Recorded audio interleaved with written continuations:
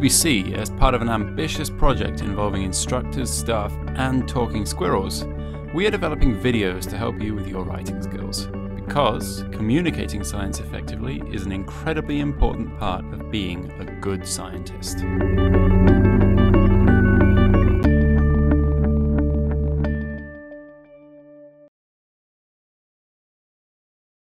Grammar Squirrel's chemistry teacher has been telling his students that it is very important to use the correct units when referring to numbers in their science writing. He says that getting them wrong or forgetting to use them entirely just gives the impression that the author doesn't care about his or her work. And also stresses the importance of getting them right when performing any calculations. He says that however good they think their maths skills are, they should still check their calculations to make sure the final numbers make sense. Grammar Squirrel knows that she must label all the tables and figures in her lab notebook with appropriate numbers and units, so it follows that she needs to do the same thing in her writing. So it is firmly on her mind to get things right when she heads out into the field with her lab partners to study some thunderstorms. Grammar Squirrel and her team are hoping to measure the distance between bolts of lightning and the width of scorch marks left by each bolt on the ground when they have a pretty terrifying near miss.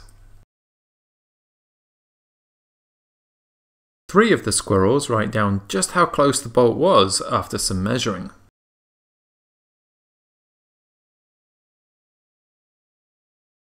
Later that night, Grammar Squirrel consults her science textbook to find the appropriate unit of measurement, before using her favourite search engine to confirm what she discovered.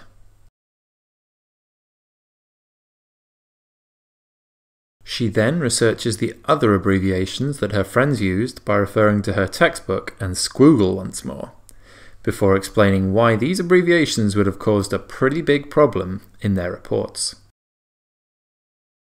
While the first misuse would have made people think the team were just a fraction of a second away from being struck, the second would make no sense, or mean different things to different squirrels, as they each made their best guess as to what the unit abbreviation MTS stood for.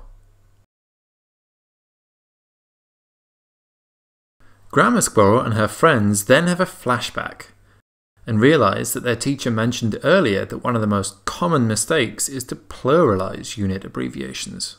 So, for example, in the case of meters, adding the S to the abbreviation creates a completely different unit. And, in the case of kilograms, adding an S to the abbreviation creates something that makes no sense at all. There is no such unit as KGS. So, anyone reading this could be just as entitled to picture kingly giant squid as kilograms. As they return to their work, the squirrels are writing up the width of the lightning bolt scorches they found on the ground. But there is some disagreement. Back to her textbook, Grammar Squirrel checks to see what the correct unit abbreviation is for millimeters. She then researches the other abbreviations her friends used, and once more, explains why they would have caused a big problem if they'd used these in their reports. While the first misuse would have left everyone scratching their heads, seeing as little m big M refers to the concentration of substance in a solution, the second would also be likely to cause confusion. Big M could mean megamolar, but it would be rare to find this unit abbreviation being used. As such, Big M could again mean different things to different squirrels, as they each guess what it might stand for. Grammar Squirrel and her friends then have another flashback, and realise that their teacher mentioned earlier that one of the most common mistakes is to capitalize, or fail to capitalize, certain unit abbreviations. Grammar Squirrel is still sweating that something is wrong with what seems to be the correct version, though. She writes a speedy email to a friend back home, asking her to proofread the troublesome line, and soon gets a response. Her friend says the article reads really well, but can't believe that she and her team managed to measure so many scorch marks. Grammar Squirrel realizes that her friend has failed to notice the small gap between the numbers, and, as a result, has been left thinking that 1,112 marks were measured. There are two ways she can remove the ambiguity here. The first is to rearrange the sentence so that the two independent numbers are no longer placed next to one another. And the second is to write one of the numbers using words rather than numerals, like this. A few days later, the squirrels are back in the classroom, giving their peers a presentation of what they discovered on their recent field trip. During the course of their presentation, Grammar Squirrel mentions the mean width of scorch marks that the team calculated, as well as general information about thunderstorms that they found from the literature, such as the speed at which lightning bolts travel. At the end, their teacher gives them a deserved cheer. After all, their numbers and units were used correctly. But he makes two suggestions for further improvement. First, he says that it's a good plan to only use as many significant figures as can be measured with whichever tool you're using. Significant figures are all of the digits that give each number its precise meaning. So, an estimated measurement of 13.9 millimeters has three of these: the 1, the 3, and the 9.